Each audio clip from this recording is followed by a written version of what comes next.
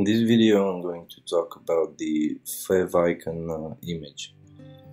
Now, in case you don't know what Favicon means, it's this icon that's placed inside the tabs.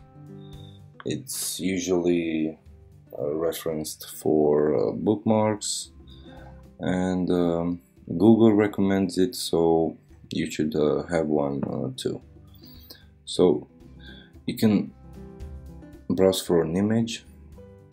First you have to go to Kallyas options and Favicon options, and like I said, you can upload an image. We recommend the PNG files, which are transparent and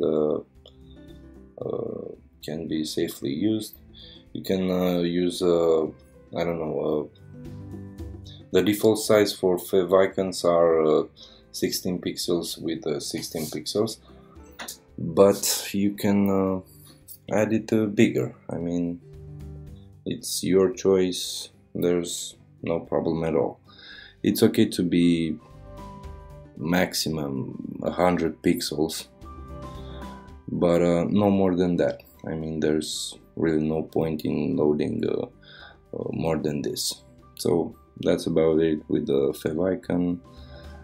Thanks for watching, and see you in the next one.